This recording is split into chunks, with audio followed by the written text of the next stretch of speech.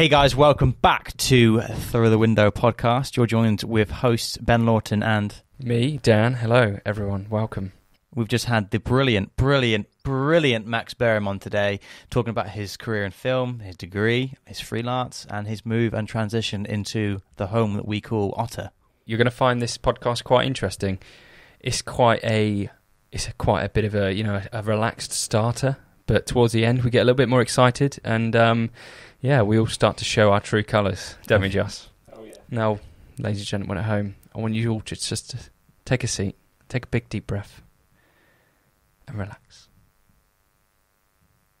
I don't know where I was going with that. That's good. Yeah.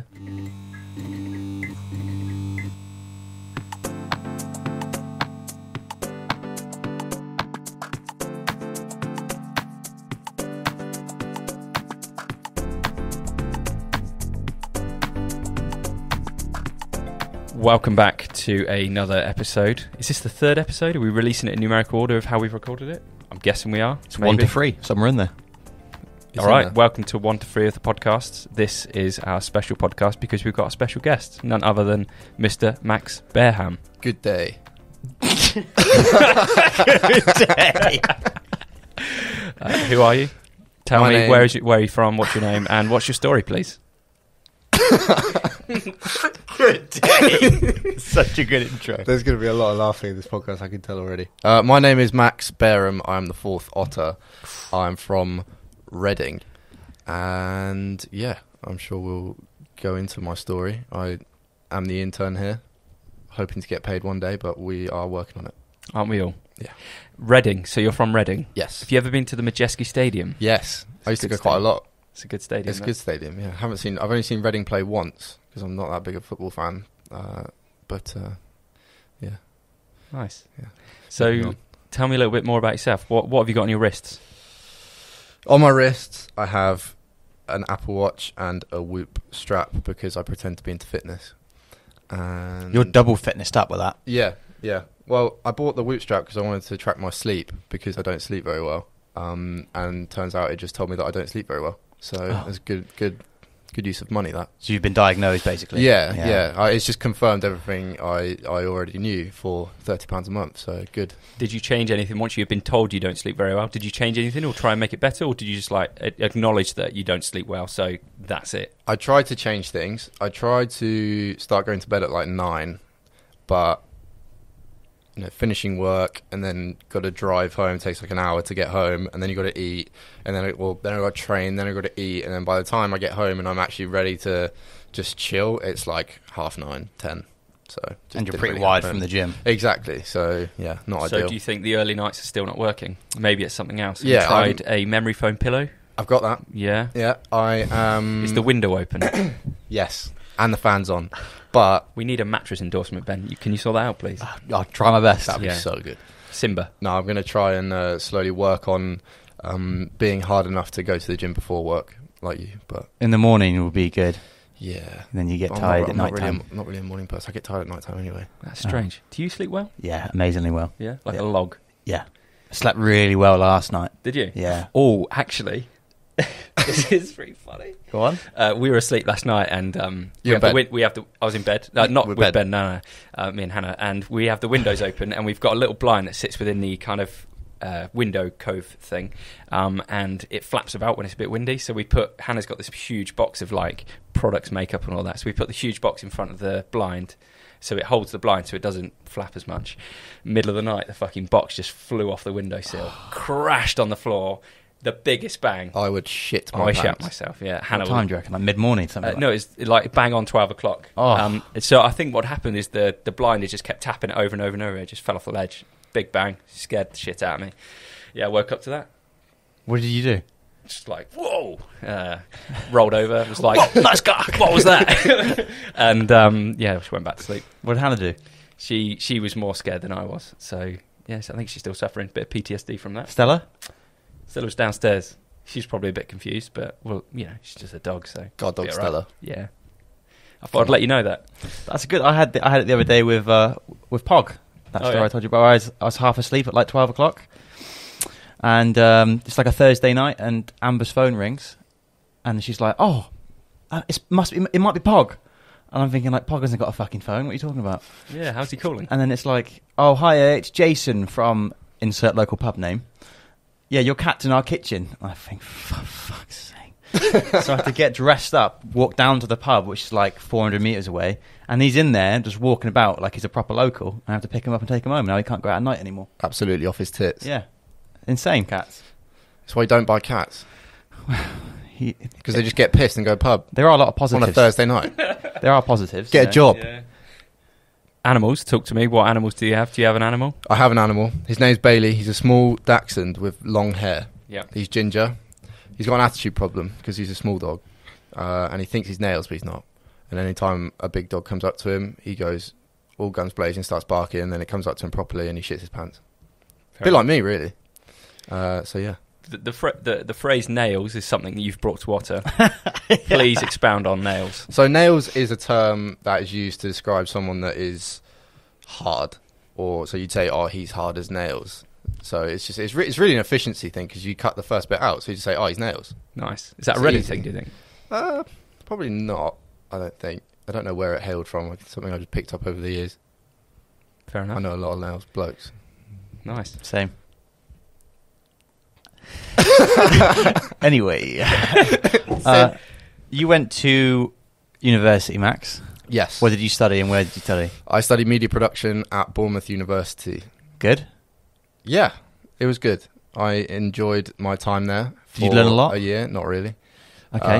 No, uni was good. I think depending on what you're studying and depending on the sort of field you want to go into after uni, it's really good and it can really help people. I think for me personally, I found that it helped me more in sort of the sort of character development, sort of life, rather than academically and educationally.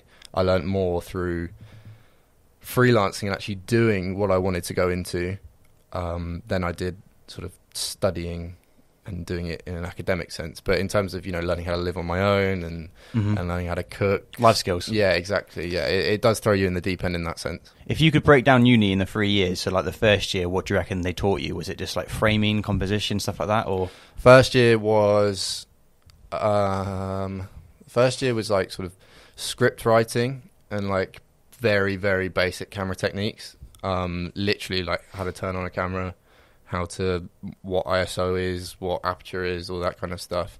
And that carries on through the first 2 years, really. Was it exams on that, or was it all practical? Yeah, it's all practical. That's why I chose the course, right. Because it was all doing, because I'm not academic in the slightest.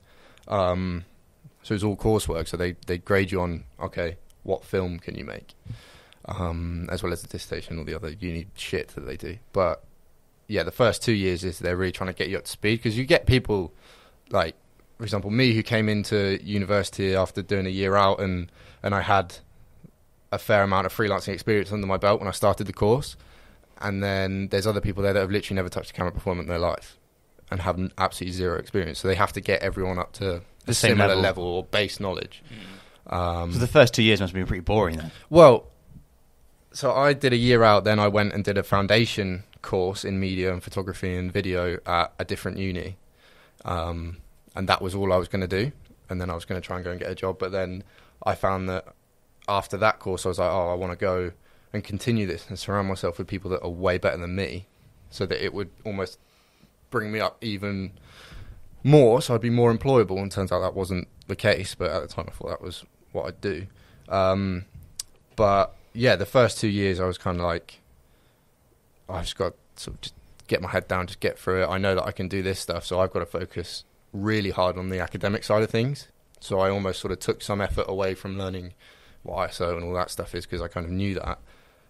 Switched off in those lessons, or didn't go to those lessons, and spent that time learning about the academic side and how do I write an essay that can just get me through it. I knew I wasn't going to get first in that stuff, but I just thought I just want to get through it so that I can make the films and do the stuff that I know that I can do. Third year? Third year was the best year, the hardest year by far, but by far the best year, because they take the reins off. So the first 2 years you get really shit briefs and like just stuff that you're not passionate about at all, and you have to make it. And then third year, obviously with the last 2 years, they equip you with all the skills that you need to do it. And then in the third year, they just take the reins off and they say, whatever you want to do, as long as you can justify why you're doing it, and that you're hitting a target audience that you have to identify. You select your audience, you select your medium, you can do whatever you want. So I chose to do mine at the time, I was doing a lot of social campaigns for like influencers and social marketing kind of stuff. So I decided to do a full-scale social campaign, like build the website, do a podcast, host a podcast, photography, video. Imagine like a full-scale media campaign, plus all the business end and the behind the scenes, because at the end of the day, it's got to serve a purpose, or to the brief it did. And I did that during COVID lockdown, which was quite difficult. That's challenging, yeah. Yeah, it was difficult, but it was really good because it was literally those 2 years. It was literally just like I felt like a racehorse, like in the gates. Like I had all this stuff that I wanted to do, and like all this, I was like, oh my god, just let me do something. And then everyone was like, right, lockdown, you have to stay inside your room. And I was like, this is fucking brilliant, because I can just sit in my room, which I'd kitted out obviously as like a media studio. Geek. Yeah, I kitted it out fully, and I was like, you're telling me that I get to sit in here and make shit all day for a year? Cool, I'll do that, no worries. And I did it, and it was a great year. Alongside freelance, or is it? Yeah. Awesome. Yeah, well, I think a lot of people... Did you get to use any of your freelance work as academic work? No, Okay. I didn't. And they were quite... This is partly why I didn't really like university that much, is because they preach about how they want to, they're trying to kit you up so that you can go into industry, you can go and make things, and you can go to work for clients. But then they were quite... When I said, I need some time off because I've got this big shoot that I don't want to pass up on because it could be a big opportunity, they weren't very accommodating, and it was all quite difficult to navigate. But yeah, I had to really figure out how to run my freelancing business alongside university, because I knew that I couldn't drop it, because if I dropped it, then I'd come out of uni and I'd just be a student looking for a job.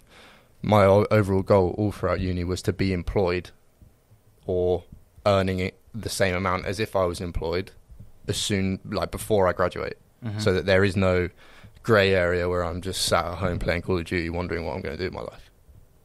So, Did you ever find that on freelance, that it was hard to focus and actually get work done at time, or not play cards and stuff like that? Or? No, I've always been quite not always. I'd say since leaving college, I've been quite a self-driven person. I know if I want to do something, or I know, like, especially if it's work related, I'll go flat out. I'll go flat out at it. It was more I had to take myself away from freelance work so that I could do uni work, because I was very much like, oh yeah, uni's fine.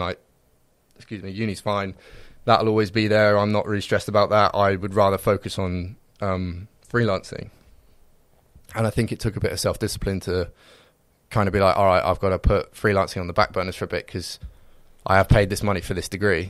I kind of need to do this. If you could go back, would you still do the degree? No. You wouldn't?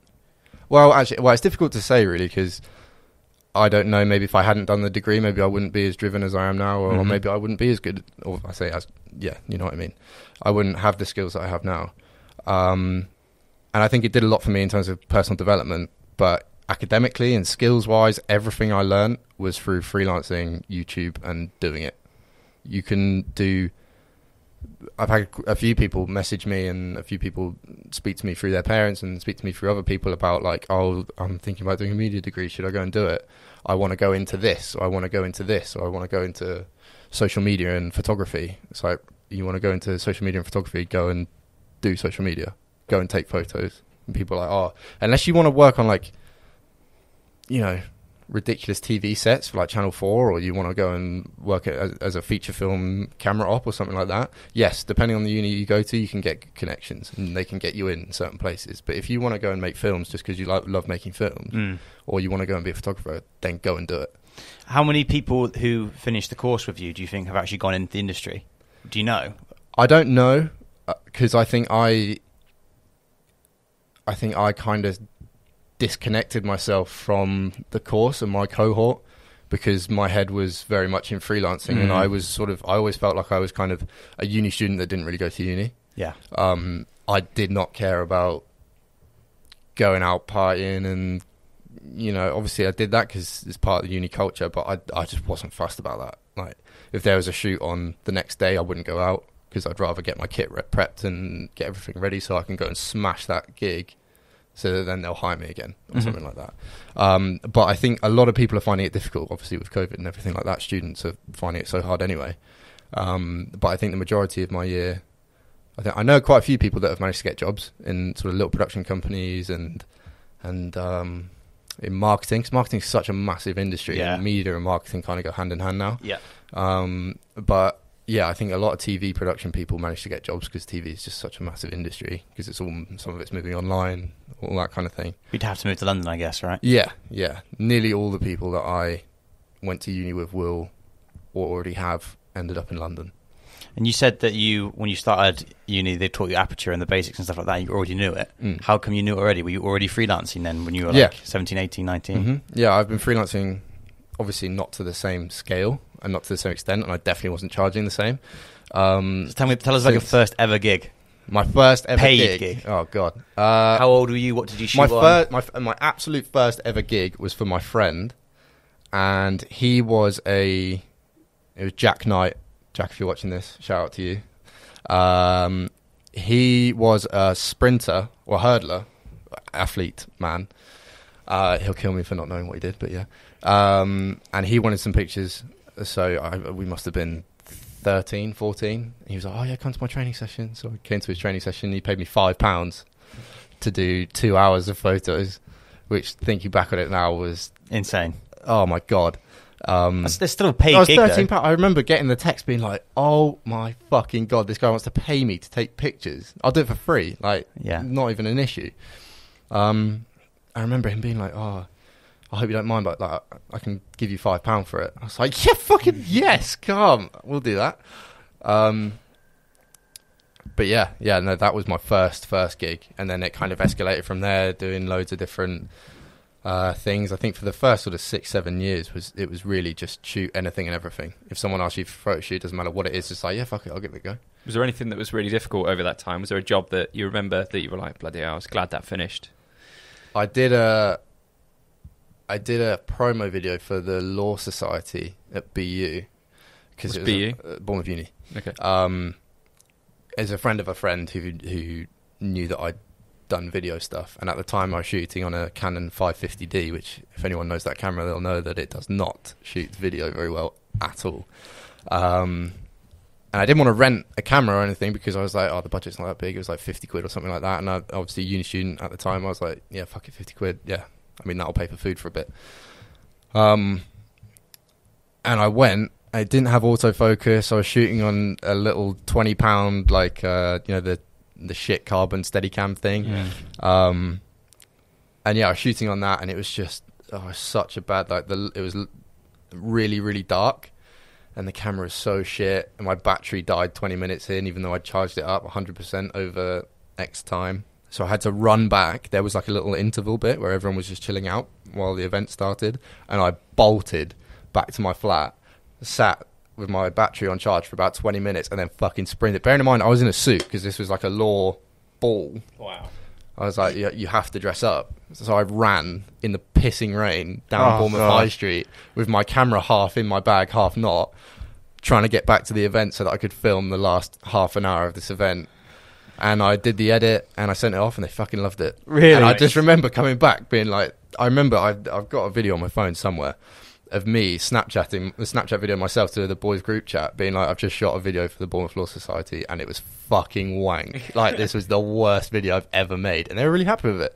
So I think I was definitely my own worst critic, but yeah, that was It's funny that, isn't it, how you can judge yourself that hard on something. Oh yeah, yeah. Which I feel like when you know, it'd be like a mechanic who knows that the car doesn't run 100%, but if I got in it and it was still fast, I'm still going to think it's fucking fast. Yeah. It's always those jobs though that I think you've had a really bad day, and then you get to the end of it and it's all right in the end, like we've had that with the Oink video where we went out and filmed, and I finished that day and was like, this is possibly the worst video I've ever done in my life, and I think Ben was like pretty positive about it. He's like, no mate, it's all right. Everyone loved it. We put it online, everyone loved it, and I was like, what the hell, like, this is so shit. Weird, isn't it? What's wrong with people? But it's really cool when you think about it. Like, we haven't done a video like that since. No. But yeah, it was a Halloween video, wasn't it? Yeah. So yeah, It is mad. Like I've had so many times. Like obviously, every creative knows you come back from doing whatever it is you do, and there are so many times where you're like, why the fuck do I even bother? Like, why do I do this? I should just go and learn a trade or something, and I'll make so much more money, and it'll be consistent, and everyone needs me. And then the people that commission the work or anything like that love it, and you're like, oh yeah, okay, I'll do it for another week. Oh, okay, I'll do it for another month. I'll do it for another month, and then you never stop. But it's ridiculous just how critical you can be when it's something that you've made. It's weird. Mm. So transitioning from uni, then you started something, Grey Sky. Grey Sky. Tell us a bit about that. What was the dynamic there? Who's the people? So myself, a girl called Harriet and a girl called Rachel, we started a company called Grey Sky, which was not a production company. It was targeted as a digital agency, so we were going to do sort of Facebook marketing, and we basically wanted to kind of bridge the gap between production companies and the sort of wanky social media agencies that you see now popping up everywhere. And we thought there was a gap in the market for people that wanted these Facebook campaigns and wanted these advertising things and didn't know how to run their own social media accounts, and people that needed production, needed their content made for them. So the aim was to do it all in-house. And Harriet handled, all the organizational stuff, all the business end. Rachel was our graphic designer, and then I was the sort of video photo guy with a bit of business as well. And it went really well. We started it off the back of another job we had, which I won't go into too much, but that was for another production company, which ended quite badly, whilst I was at university. And then, just whilst I was doing whilst I was in my third year, finishing up my grad project, they approached me with this idea to start this business, and I was like, yeah, fuck it, let's do it. Even though literally a month prior to that, I was like, I'm not doing any more freelancing, I'm not doing any more work, I'm just going to focus on uni because I need to get this degree. And a month later, I was like, yeah, fuck it, let's start a business, because that's a good idea to do in uni. Doesn't take much time. Yeah. So did that flat out. It was great. We worked on some really cool projects, worked on some really cool shoots. I learned a lot about business and about sort of navigating the sort of business world. And yeah, I think it really helped me to grow as a creative as well, not as well as just a business person. But it ultimately came to an end when we kind of realized that it wasn't quite sustainable, because obviously we were I'm 23. Rachel, I think, was 22, and Harriet was also 23. So I think we're very young, especially to start a business where, you're competing with, you guys, for one, and other people that have been doing it for a while and are a lot more established and have the facilities and have the resource to do it. And I think we kind of realized that in order for us to scale and in order for us to be successful, we needed to bring people in that were a lot more knowledgeable. Because I can make a film, I can take photos, I can do a social plan, I can do all that stuff, all the production stuff. What I don't know is how to scale a business, which I feel like is something that you don't really know until you do it. And I think that was really our demise. You could argue that if we'd have stuck it out, maybe something would have changed. But I think after X years of freelancing and going through the shit and getting paid nothing to do weeks worth of work, and after scrimping and saving all through uni and not being able to afford anything, I think I was just ready for some stability and just ready to sort of jump into a company that would help me as much as I'd want to help them. It's quite impressive, though, that you did something like that. So this was over COVID too, right? Yeah. So you kind of kicked it off during COVID. You're doing your last year of uni.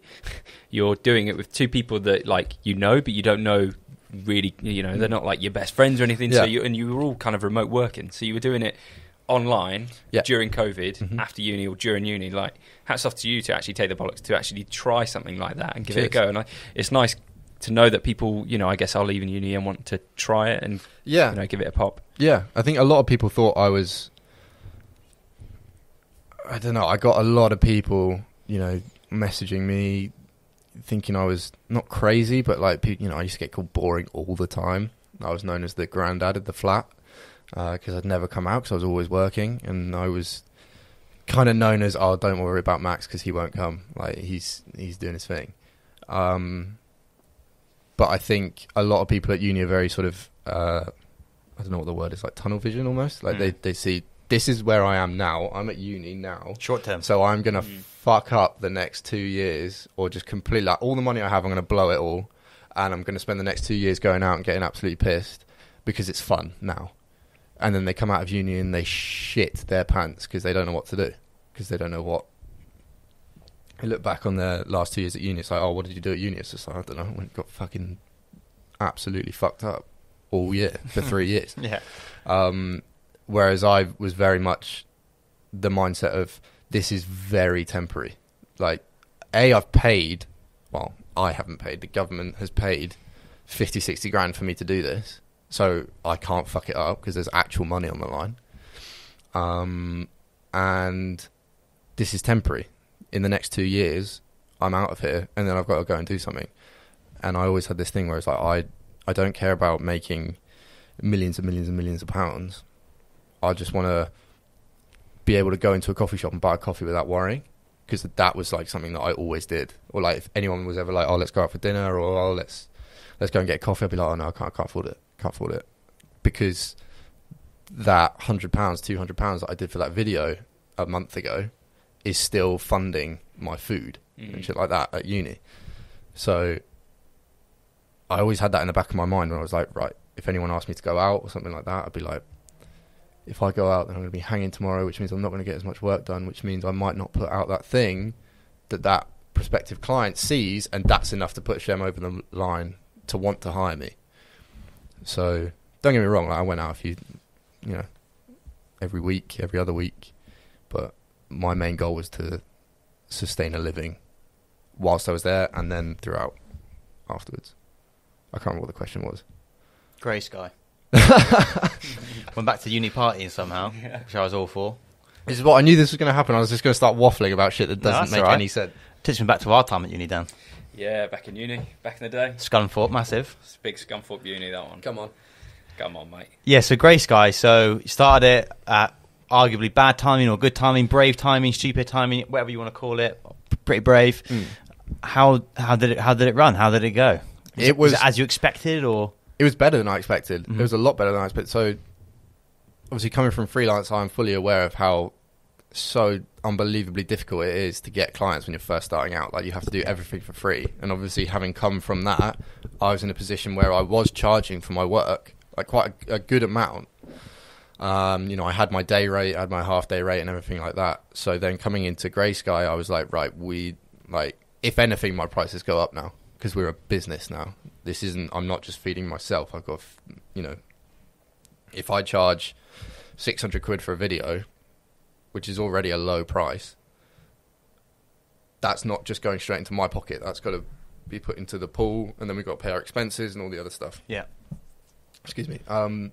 So, yeah, it was really, really tough. It was really tough. But luckily, we had some really great clients early on. We managed to get some really good clients early on that led to a sort of snowballing effect. And we were targeted much more towards a demographic that wanted to stay. I did not care about, not that I didn't care, because that makes me sound a bit like a dick, but I was focused more on retainers than I was one-off shoots. That's brilliant if you want to hire us for a one-off shoot, but usually the people that wanted to hire us for one-off shit would be, oh, I've only got £50 for this, which, if you're an up-and-coming photographer or you're a videographer, that's brilliant. But if you're trying to run a business or pay a salary, yeah, £50 photo shoots here and there isn't helping anyone. Unless it's you just do like 50 a month. Yeah, exactly. Which with three people, where the person that's shooting is just one person doing it and editing, it's just not sustainable. So I wanted to put in all of the effort into getting retainers, and we got some really good retainers off the bat. And yeah, after a lot of grinding, a lot of hard work, we were getting in a position where it was growing. And then I think we hit a bit of a speed bump. People were asking for things that kit-wise we couldn't really facilitate. People were asking for like drone stuff and things like that. And I was like, oh my God, I'm going to spend a wage on a fucking drone that I'm going to use for one shoot. And I was like, this is where having the resource really comes in, because obviously if we already had a drone or we had access to a drone, then yeah, that's fine. We'll just charge you extra for this drone. And it's cost effective, but for us, we didn't have it, so we'd have to get it in, which cost more than she was actually willing to pay for the shoot. So it's, yeah, I think we realised quite quickly that there's a lot you need to do. There's a lot you need to have sussed before you start. It takes time. It does take a lot of time. There's a lot of time. And I think that's one thing that, I mean, I'm very, very impatient. So I think I was kind of like, probably before it even started properly, I was kind of like, yeah, I don't know about this. Like, I was quite looking forward to going in and getting a job that I feel like I'd worked so hard to try and get, and to make myself look as attractive as possible. So yeah, I think I ultimately had the conversation with Harry and Rachel. I was just like, I don't think this is right for us. I'm really glad we did it, because it made me the creative that I am now, and the mind that I am now. But I think, yeah, it wasn't something that was sustainable for us. You glad you tried it? Glad you gave it a go? 100%. Yeah. It's one of the best learning experiences ever. You don't know what you want to do until you do something that you don't want to do. Yeah. And I think, yeah, not that I didn't want to do that, but I think it took having, you know, clients that asked for stupid stuff for no money. And it took people taking the piss, and it took loads of meetings with people that were just wasting time and just wanted to take advantage of the 23-year-olds that started a business that haven't got a fucking clue what they're doing. To really understand how to read people and how to see when people are trying to take the piss. And I think that helps a lot just with life in general. And it also helped develop my video and photography stuff, and I learned a lot about that as well. So yeah, it was good. Sweet. And then tell us about your transition to where you are today. Well, it was quite abrupt, really, wasn't it? The day that I kind of came to the epiphany, I was like, okay, yeah, I'm kind of done with this now, was the day that you guys posted we're hiring. That we're hiring post came up literally. I remember being like, fuck Grace, fuck this stuff, I can't be asked for this. Looked at my phone and I had a notification that Ottr had posted, so I swiped on it and saw you were hiring, and I was like, and obviously I'd already called you guys about working together before, sort of trading clients kind of thing. And yeah, I sent you guys, I sent it to Otterworks, or I called you up, or I called someone. And then yeah, had an interview, and then a couple of days later I got the job offer. I got the job offer while I was in the gym, which was the gym where the gym owner was one of our old clients. And I got the job offer in front of him, and he was really excited. I remember being in the gym, and that was one of the best sessions I've ever had. I lifted so much weight that day. What were your perceptions of who we were before you joined? I had how do you remember how you found us, or we found you, or? It was through Polar, I think, because they were a handy-based business. Yeah. And we were based pretty close to them. And then when we saw that you were doing stuff with them, just clicked on your account, was like, oh my God, these guys are sick. Followed you guys. And yeah, I had no idea that you guys were as big as you are, or like there was as much behind you guys, because I think you guys were in the old office. And you still had the kit and stuff like that, but I didn't realise the kind of vision that you guys had for Ottr, or the scale that you guys were going for, because obviously I saw you guys in the old office, which was, don't get me wrong, was really nice. But it was a bedroom though, wasn't it? Yeah. Oh, well, I mean, you compare the old space to this space, and this space dwarfs it. Yeah. Like you can see that through the camera. Mm-hmm. And I think when I came in for my first day, I was like, holy shit, this is like, these guys are legit. Like, this is big. It's a big shit. Not that I didn't think you guys were legit, but seeing it in person was different. Yeah, 100%. And I think it was really refreshing when, you know, we were having that conversation about sort of growth and sort of what we were both looking for. And I didn't think it would be the match that it was. Mm-hmm. I didn't expect to click instantly and to feel part of it so quickly.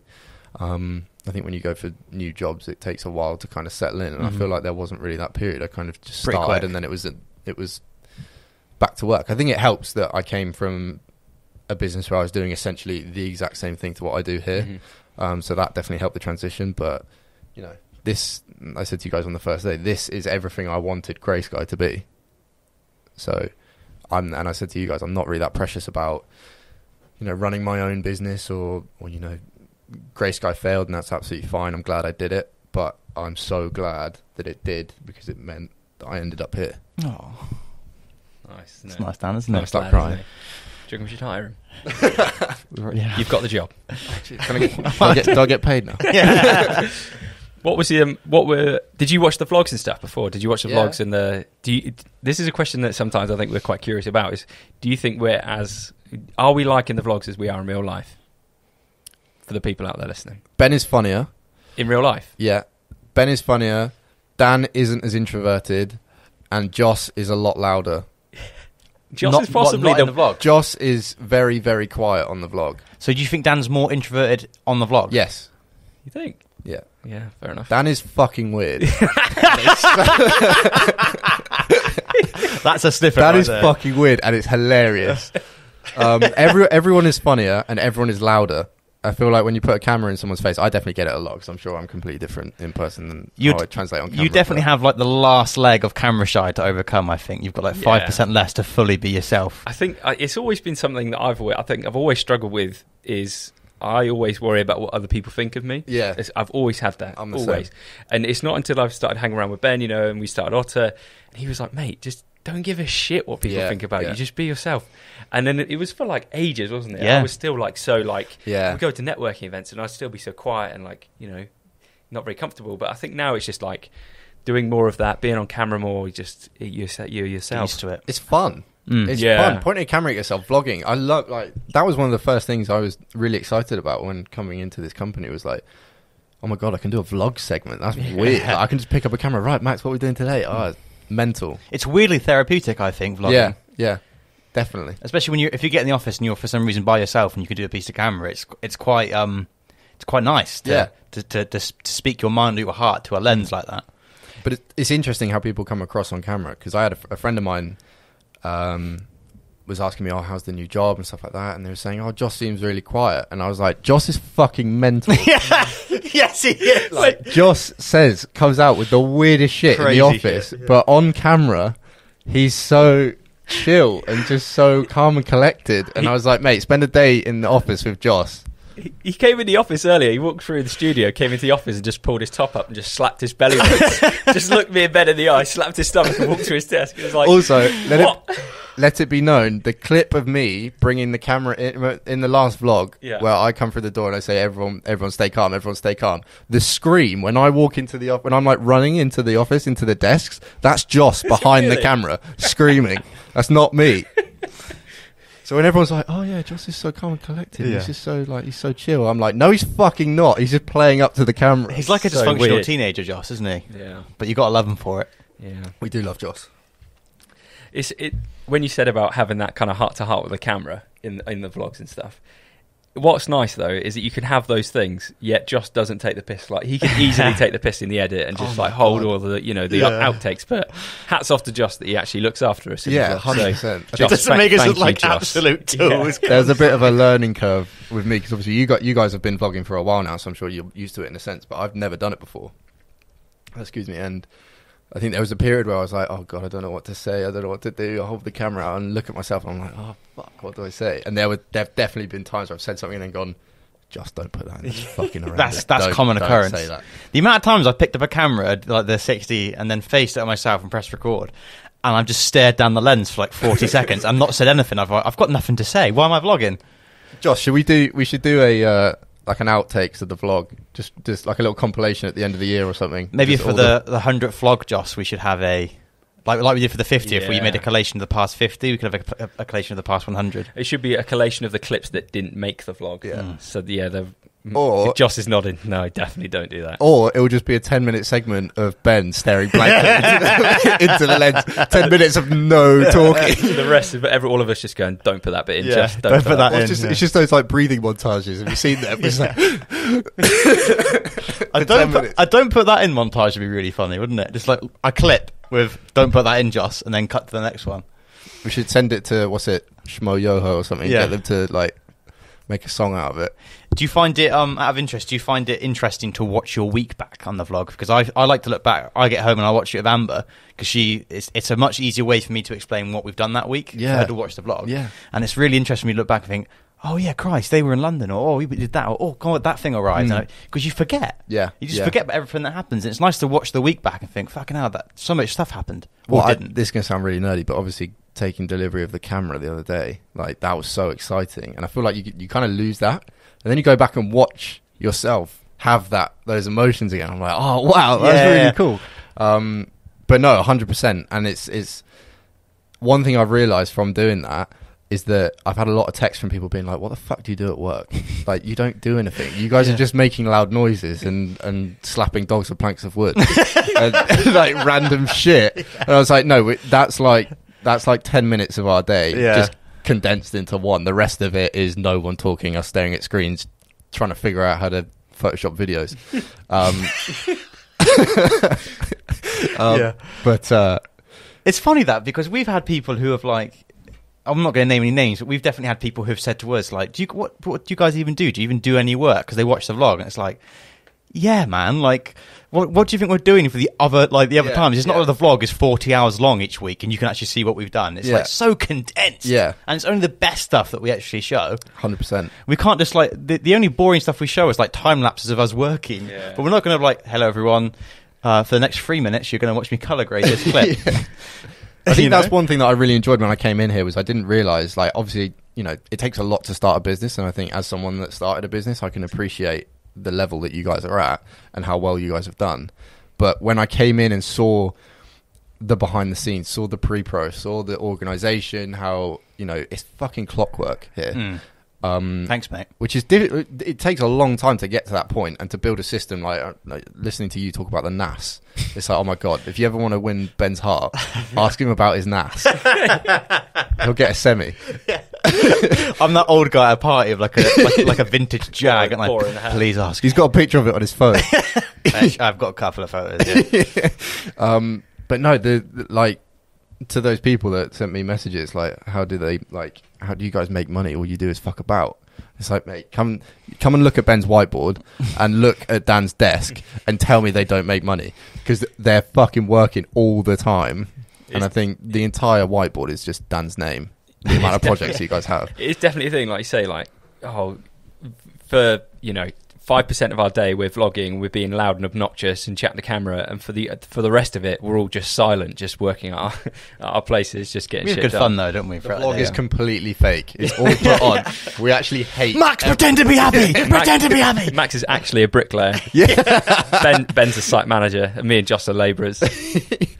Yeah, it's been a lot of trial and error, like getting processed right. Like I remember when we first started the company, I was doing fucking filming and editing, and I mean, thank God for the brand that I moved away from that, and naturally and luckily fell into the role that I'm in now, and that's a role that I really enjoy. But that's luck, I think, that I ended up being really good and liking that. It's kind of forced luck, wasn't it? Because it was like someone had to do it. Yeah, yeah, and it just happened that I really enjoyed it, so it made so much sense. And then over time, if we've made a mistake or something's happened wrong, we thought, okay, right, how do we stop this happening again? What things do we put in place? Like, you know, with pre-production or having like the whiteboard, for example. We used Notion before, but the whiteboard's better because it's physical and everyone can see it. And I think having that is really nice because everyone kind of sees where everyone's at throughout the whole week. We all know what we got to get done by Friday. And yeah, I guess the NAS is really nice because we all have access to the one giant hard drive. Yeah. Can I see a picture of it? I'll get Joss to put it in the vlog. Yeah, Joss, could you pull up a DS 1618 Plus Synology NAS on the screen, please? I'm just kidding. Please, Joss. Good. Yeah. 1618 Plus. For those at home who are only listening and not watching, it's basically a black box with. And that is exciting as the whole thing is. What does it look like? I'll explain what this is, Dan. Here we go. This is a 6-bay LAN server, which you can put 6 drives into. We have 6 10 terabytes in there on a RAID 5 system, SHA-2 backup redundancy. And it basically services us for our video needs. It's a hard drive. It's a giant hard drive that's on the network. That's the second batch of 6s we've had too, right? Yeah, we used to have 6 3 terabytes up to 18 terabytes. How many terabytes we got altogether now? Once the new hard drive because we will buy an extension for that, so we can have our Ottr files on a separate NAS. Ooh. We'll have about 78 terabytes in the office. And then where else is that back up to? The Google Drive. Straight to Google Drive, mate. G Drive's where it's at. And then all the important shoots, like National Trust and stuff, we back up into a cold storage as well. Which How goes big's home that? with us. How big is that? Oh, God. 2 terabyte each? Yeah, they're normally 2 to 4 terabytes, yeah. But we only save the rushes. Fun fact, Grey Sky, the entire business was run off a 1 terabyte hard drive. That gives me anxiety. Yeah, that's One shit 1 out of me. terabyte hard drive that was attached to my computer. I remember multiple people being like, Max, what happens if that hard drive goes down? It's like, I don't have a job if that hard drive goes down. They were like, are you not worried about that? I was like, nah, not really. You should be. Yeah, well, I had a case for it. So. We had 2 Lacey's Case, go case. within like 2 months. 2 brand new Lacey's. Yeah, so weird that. Sold by Apple, yeah. Shit, trying to get you Lacey's. to buy more, mate. Come on. Well, they did. They didn't do look cute, though. Western Yeah. Digital, WD, come on, WD, GOAT level hard drives. Joss. Sorry, Ben. What's your plans for the future, and where would you like to be I would like, as a designer? as a designer, No, sorry, as a I'd like creative. to learn how to be a designer. I need to And then, Photoshop videos. The day that I learn how to Photoshop videos, I'll be a very, very, very rich person. Yes. I'll be extremely in demand. I broke on the software. No, so the plan is really just to continue, hopefully, on the trajectory that I've been trying to get on for the last few years. Continue to grow, continue to learn as much as I possibly can. As I said, after doing university and freelancing for close to 10 years now, I'm ready for just some stability. So it's really nice to feel like at home somewhere now. And I think I just want to, just keep growing the business, grow within Ottr, hopefully be at a point, like I love what we do. I love making films, I love making videos, but I'd love to also move into not a producer role, but a more sort of overseeing, sort of like directing on shoot and stuff like that. I've had a couple of times where I've been sort of quote unquote directing sort of camera ops and stuff like that, and I've really enjoyed it. So I think that would be something that I'd like to move Get into. more hands on with that. Yeah, because I think being a camera op's brilliant, and don't get me wrong, I've loved every second of doing it, but that can only take you so far.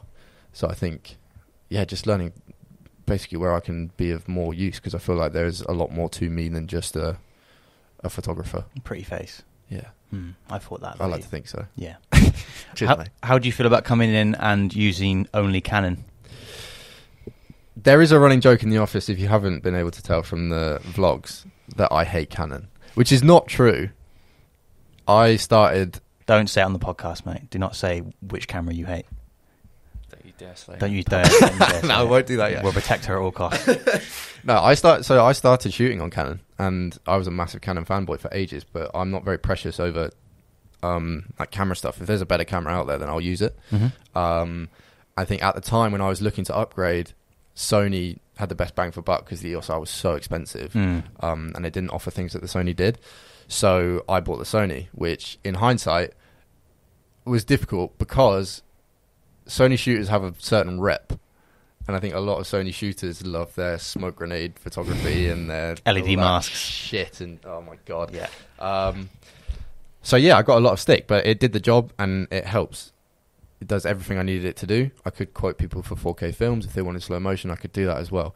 So it helped me for cheaper than the EOS R at the time. But now, the R5 that you guys have is fucking ridiculous. And yeah, as long as I don't have to touch the fucking 6D, it's You have to absolutely push it, fine. though. It's went absolutely fine. He The went six, there. no. Is it nice to come in and get your hands on the Arsenal and Yeah, get it's into cool. play with the It's stuff? cool. And And I think to learn as many camera systems as you can It's is so beneficial, important, 'cause yeah. we might rock up to a shoot in the future and our camera goes down and they hand us an Arri yeah, or something like that. I mean, the chance of your Canon going down and getting handed an Arri are pretty slim. But but I take it. but if worst case scenario, if you have to use a camera that you're not used to, you need to know how to use it. Yeah, So I think me coming in and learning the Canon system completely, because obviously the Canon system now is completely different to what it was like when I was using it. really. Yeah, menu systems, everything. The whole. I mean, I was using like the 1100D or the 1000D, whatever you guys had. Mine was like that. So I mean, you put an R5 next to that camera, it's God tier. different ball game. Yeah. Using cine cameras has been interesting. I thought it was going to be a massive learning curve, and to be fair, it has been a learning curve in some respects, but it's actually a lot easier than I thought it was going to be. I feel like as long as you have that base knowledge, you can kind of get away with certain things. But yeah, I want it known that I don't actually not like the 6D. It's just they shoot it in auto For the vlog. It's For a really vlog. difficult. I don't like shooting in auto. I sound like such a white. Anyway, You're just going a bit too hard on Sound this, like really, mate. Like, come on. the 6D is Trying to shit. do our best here. No, I like it. It's all right. It feels like a brick though. Like I feel like I could throw it through a wall.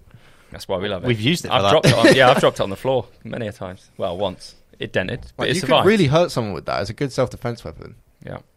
Have it on you. The R5 would crumble, I think. Yeah. It's a bit too pretty. Do you know what wouldn't crumble? Dan's Leica. True. That would not crumble. That is a brick. It is solid. Do you feel any type of way about now being a Leica owner? I just feel like, I have to put it in front of everything. Like, it has to be on camera everywhere I go.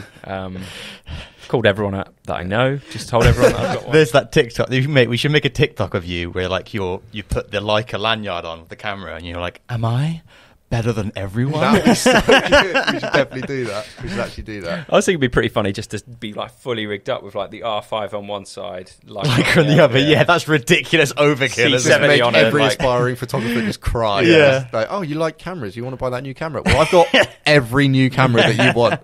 Come at me.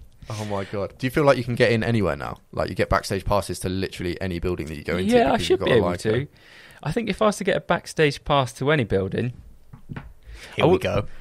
NatWest. you imagine going behind the scenes at Lidl. Imagine that, like seeing Lidl? Yeah, the middle at Lidl. You know the middle aisle at Lidl. Imagine seeing all of that stuff, but not in the Backstage middle of passes to the Lidl. middle aisle at Lidl. Yeah, but when the store's shut, you get like exclusive I access. feel like you need to have bigger dreams. My now. sister works there, mate. I'll get you in if you want. You reckon? All you've got to do is ask, yeah. All right, I might have to give that a go. All right. Well, the name of the podcast is Through the Window Podcast. You can find it on Apple. That's not a summary. You can find it on Apple. It's a reference. Max, I'm not sure you've prepped for this question, I haven't. but off the top of your head, can you think about a window that you've looked through that has made you happy, it's made you sad, it's memorable, Made you feel something. it's made you feel something? It's a window that has taken a part of you, but you've also taken a part of it. I've got two. Oh, Can I say two? Yeah. Oh, I haven't prepared. The You've got first to. one is that window. Having Nice. been someone that's actually sat on that side of the glass and looked through Mhm. onto the podcast guests so far, that's been really cool to learn about them. But my real answer is probably the top of the Rock in New York. There's like, when you get to the top, there's like big glass panes, which I Top of the Rock? Rockefeller. Yeah, top of the Rockefeller. Ah. The Rockefeller building in New York. When you get to the roof, you're like equal height to the Empire State, I think. And there's like big glass windows, obviously, so no one falls over. But the view from up there is ridiculous, and it's one of the best places I've ever been. That sounds pretty cool. It's so cool. Do you know what? I mean, we've all looked through a lot of windows in our lives, right? Speak for yourself. Do you think we should try and think of a new window? Like, you tell me a window of yours, I'll tell you a window of mine on every different podcast. That'd be fun. And we have to talk about all the windows we've looked through. You make it sound like I go for a lot of windows on the weekly basis, but It's really I think good it's podcast doable. content. Yeah. It's good, isn't it? Tell me about a window you've looked through, please. My favourite one recently was when Joss came back from the shoot we had last week in the van, Yes. and I was looking at him through the windscreen. It's like, Yeah. wow, Joss is in our van, Proud dad moment. parked up in front of the office, and it was kind of cool to see, you know. It's nice not to be the one doing it. It's nice the team are doing the stuff that we used to do. It's kind of like nice to see the reins have been trickled down, and that was kind of cool. Someone like cap that. Joss is in our van. That's really nice. Thanks, Dan. That's really good. Dan? You sound angry like you were going to do that one. No, That's I mean- really great, Ben. I'm Great. not angry that I didn't think about it, because I remember seeing his face as well and being being like, like, yeah. that's really nice. Yeah. Dan was about to hit you with the 6D. My window. It was only until you just said about the Rockefeller building. I went to Canada as a kid, and we went up the CN Tower. CN Tower. Oh, wow. You know, that Drake sat on top for his album cover. Oh, yeah. Did you sit on it? Views. Went up there. Didn't sit on the CN Tower on the top, not like Drake. Drake did. Do you reckon he actually did that? Nah. No. Photoshop. It's a botched Photoshop job. Probably photoshopped it in Premiere. Should have got me to do it. Went up top of CN Tower. They've got a glass pane on the floor, and you can walk on it. Wow. That's pretty cool. I would So I shit a stood brick. on top of glass, looking down, Oh my and god. it was just like tiny people below. That's a pretty cool window. People do tend to be Oh, tiny. Windows brilliant. They are brilliant windows and mirrors. I think mirrors are I wonderful. think I'm becoming too attached to this. Like, That's good, mate. yeah. Do you ever think Is it about? alright? Do you think about how magical mirrors are? Like they Mirrors, can yeah. polish glass so it fully reflects. Can you imagine like the Is first? that what they do? I think so. But can you Polish imagine? glass to Is reflect? that not how it no works? idea. Oh, I'm pretty sure that's how it works. Anyway, Ben, They, can you tell us about the mirror that you bought at the Is weekend? it not just a film? Just about to Google. How are mirrors made? Hockey. Hop Elf. How are mirrors made? Tell us about the mirror you bought recently, Ben. I bought a 1.1 meter circle mirror to go above the fireplace chimney breast. Nice. Read that. The modern mirror is made by silvering or spraying a thin layer of silver or aluminium onto the back of a sheet of glass. So it's not by you- polishing glass. So you were right, Dan. Basically, if Invented you in rub glass hard enough, it will turn into a mirror. 1835, mate. Can you imagine seeing the first mirror? Like the only time you can never really see yourself before that is like really still water In your Yeah. phone. or in your phone. In your phone. Yeah, but there's never been a time before that where you could actually get a dedicated reflection of yourself. And then imagine seeing yourself like in such detail. That'd be crazy. I wonder Imagine how good the mirror was back then. Not very good, I can't imagine. Pretty dirty, I bet. I was like, you have to beta test a mirror. Beta test. Imagine seeing yourself for the first time after never being able to see I know, yourself. it'd be Like crazy. you look horrific. Yeah. Like you must do. Or you'd look insanely good because you don't know what horrific looks like. And social media didn't exist, so everyone was really fit.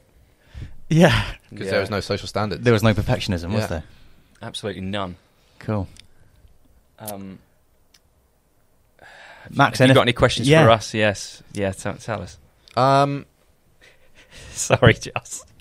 Well, when I first came here, I said to Dan and Ben that they should sort of take a minute to kind of not appreciate, but kind of check how far they've come. Because I was blown away when I walked in here at how much stuff you guys had done and the scale at which you guys were operating at.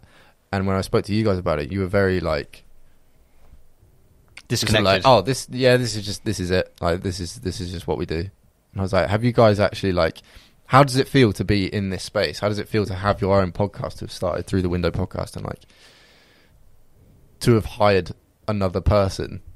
Like, do you ever look back on the days where it was just you two and you were like, how the fuck are we going to do this? Or like, were there any days where you were like, because I remember so many times me sat in my room thinking, fuck, how am I going to do this? I think the milestones when we started, they were more often and they were like more crazy to think about. Like when we got the Defender, that was mind-boggling, and the novelty on that lasted for ages. Whereas now, like we took the van, I drove in today, parked next to the van. I was like, that's cool, but like the excitement, the novelty on new stuff doesn't last as long. I say now, what really excites me is expanding the team and having other people that I get to spend 40, 50 hours a week with, and like having that relationship. I think that's what really excites me now, and the prospects of landing bigger clients, not necessarily because of the money, because of the work that everyone else gets to do.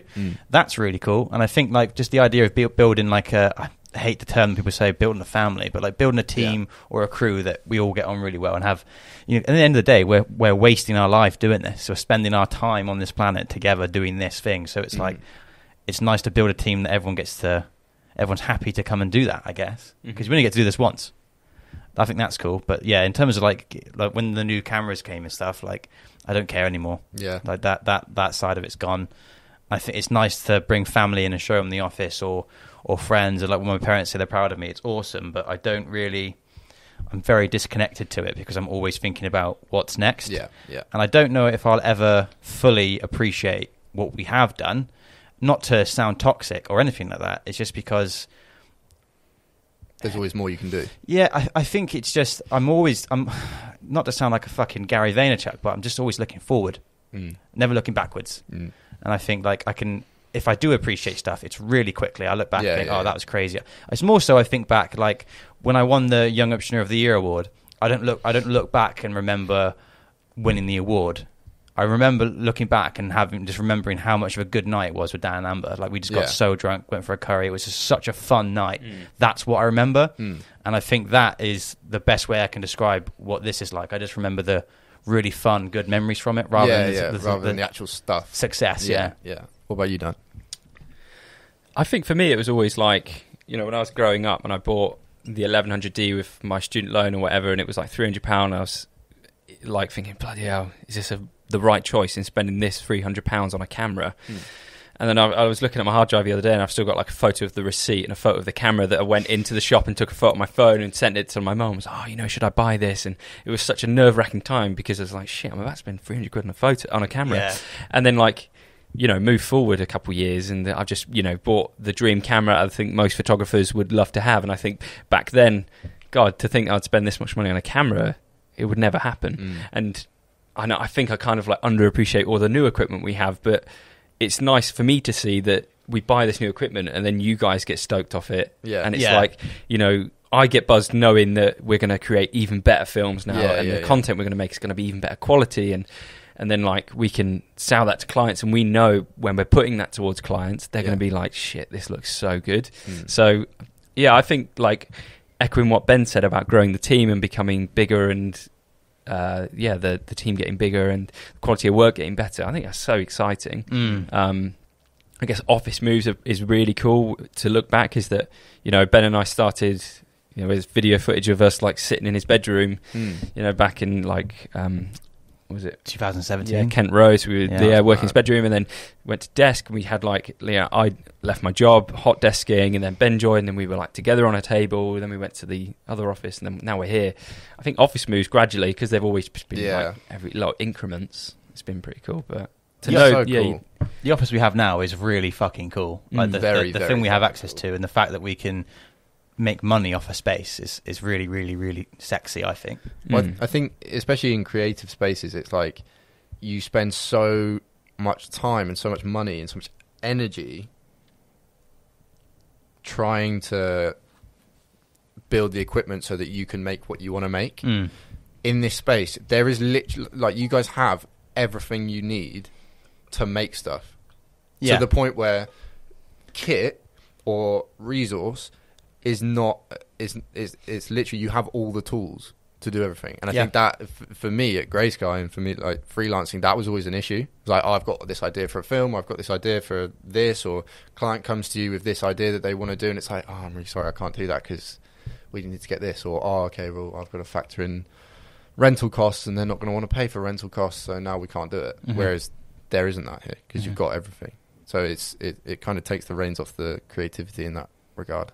It's also, to echo your point, Dan, is like, you get really buzzed and excited. I've seen you and Joss get excited about stuff. Like Joss was chasing me like every day last week about the van, and like I'd get messages from him when he's on a shoot. Like, is the van arrived? What time again? What time again? Have you got it yet? Any update from the guy? I'm like, Jesus Christ, mate! Like, I don't even know. Joss knew more than me at most points, but like seeing him how excited he was, that made me buzzed for it. This is so cool. And like how excited you two got over the C70. Yeah. When to me that was just like, oh, it's just an updated version of the C200. I know that's not right, but that's just how I think about it. It's just another cine camera that's going to be really handy to have and access to. And just look at it from an operational point of view now. You act like you weren't excited when you didn't, like, even though you actually were sat at the window for about 45 minutes with me. We were both equally panicking about where the bloke was. I was buzzed, but it quickly dissipates into, okay. It was interesting. We were literally sat at that window for about 45 minutes and then ran downstairs, looked at the van and were like, cool. It's here, yeah. 6 seats, perfect. Yeah. Last question.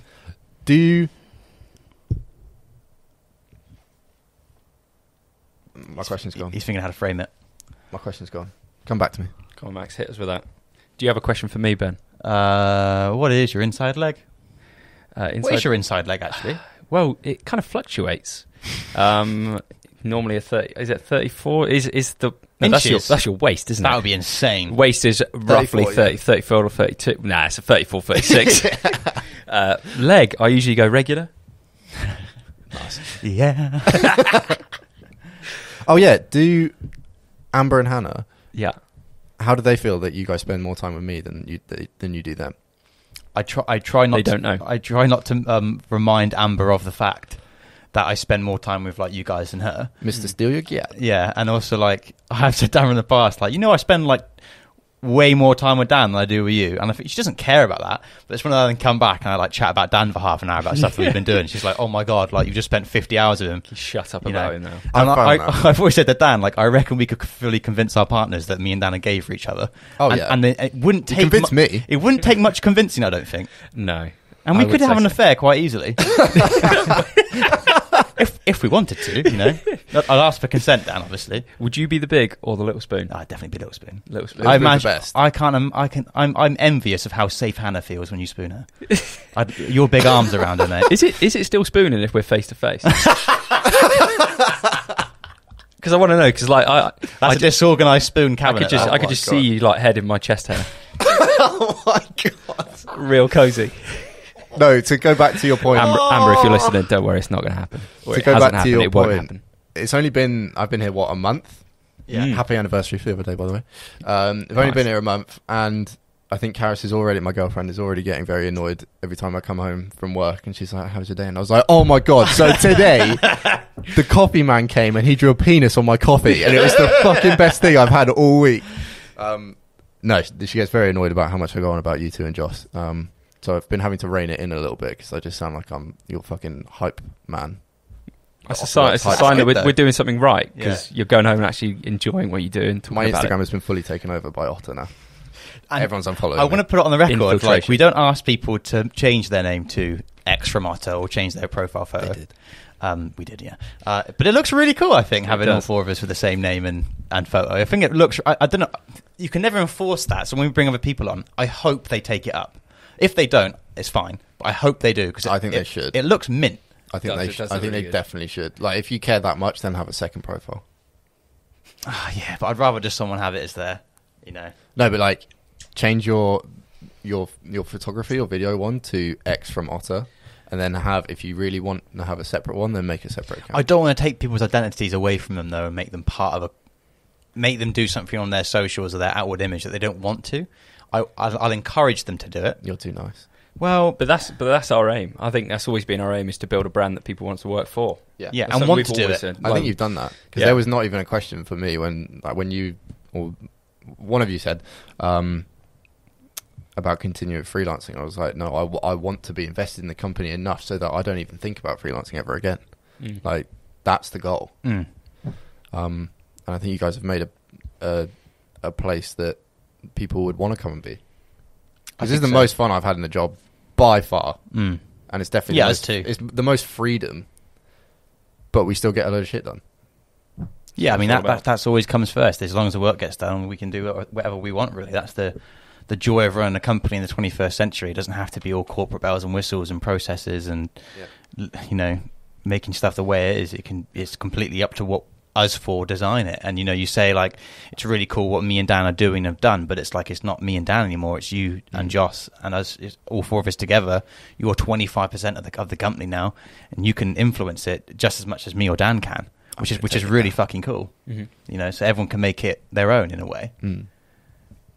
There we go. 25% of the company. Yeah, Come on. I'm going to take it down. good luck, mate. My dad's a bouncer. And we've got a NAS system, so yeah, try My it. dad works for Xbox. So Good luck he'll taking the back NAS down, mate. NAS self-destruct. me. To be fair, it does look fucking scary up there on the wall. I don't want to go near it. When you said, "Oh, the internet's gone down," I was like, "Oh my god, oh no!" You'll come in one day and I'm just like rubbing cocoa butter into the NAS. Like, good girl, you've been working so hard this week. But it's when the internet down, I was kind of looking at it, and all the buttons and like the lights were going off, and I was like, "Oh my god!" And you were like, "Don't worry, I got it." You Raid just, system. Like, you just see Ben just stand on a chair, like, trying to get there. Caress it back to You life. sounded so alpha that you stood on a chair to reach it. I got to get on tiptoes for my girl, you know. Come on. Right, we end it there. Should we end it there? Yeah. Max, where can people find you? They can find me on Instagram at mhbareham, Bareham, and or type in Max from Ottr, and I will hopefully pop up. Nice. Or you can find me at Ottr Works, because I'm on there at some point, and also on YouTube, Ottr Works. Love it. And you'll be seeing me again very soon in every vlog, hopefully for the next few weeks until I fail probation. Come on. Come on. Come Fuck on. the 60. Jesus Christ. Nice. Cool. Cuts.